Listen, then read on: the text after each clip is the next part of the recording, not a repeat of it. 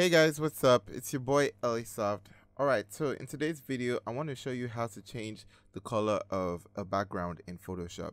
Now, you might find yourself in a situation where you only have one colored backdrop. And by backdrop, I mean maybe like a seamless colored backdrop, or maybe you have a colored wall in your studio and you want to change the color, but you don't want to go out and paint it a completely new color. So this tutorial, I'm going to show you how you can do that in Photoshop. Alright, so I have this image of myself. Don't I look pretty? Yay. I took this during a shoot. I was testing out my lighting setup, and my assistant took this shot of me. And this is I'm standing in front of a blue wall, and you know what? I love this picture. I actually like the color of the wall, but let's see if we can change it right now. So the first thing you're going to want to do is you're going to want to make a selection of the wall, and my own method of choice is to use color range.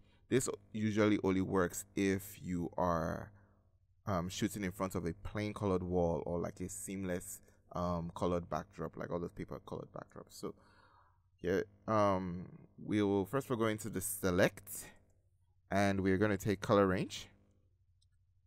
And what you want to do is actually, like, you take this and start clicking around. You select the color, and then once you do the first time, you're going to take this add to sample, the one with the plus sign. You take that and you start to click round, and basically it's going to make a real rough selection. You want to make sure you really go in, like even go into the shadow areas.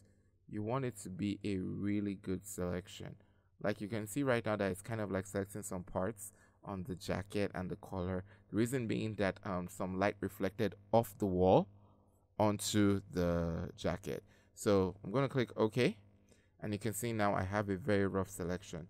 Now I'm going to create a hue saturation adjustment layer, and what we're going to do now is I'm going to go to the hue, and I'm just going to drag this, and you can see just like that, the whole wall is changing color.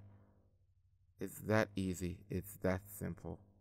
If, let's say, I want to make the color more saturated, I can just increase the saturation, maybe darken it a bit, and before, after, before, after.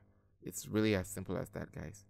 Alright, guys, I hope you found this video helpful. If you did, if you did, please give this video a like, drop a comment below, and subscribe for more videos like this in the future.